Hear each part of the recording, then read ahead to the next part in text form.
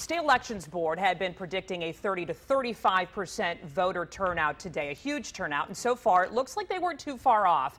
Thousands could be found casting ballots all across the state today, taking part in this historic election. NBC 26's Casey Hott continues our live team coverage. Yeah, good evening, Stacy. The latest numbers show that most polling places in our area will hit the low number of that projection, just around 30% voter turnout.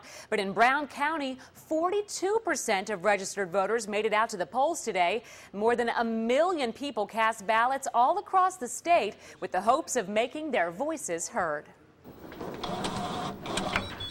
For many voters across the state, it was a chance to make history. Democratic voters say they're hoping today's results put them one step closer to recalling Governor Scott Walker. I will say that I'm encouraged and optimistic that things will change. I'm voting Democratic.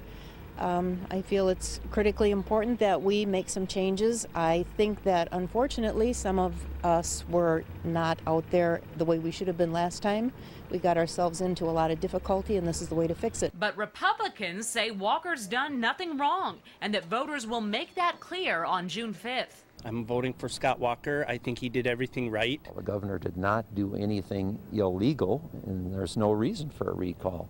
There's lots of times we disagree with, legislation and so on, but that doesn't mean that you recall a person just because of disagreeing with a decision that's been made. And regardless of tonight's outcome, voters say all eyes will be on Wisconsin the next time the ballots are counted in June's recall election.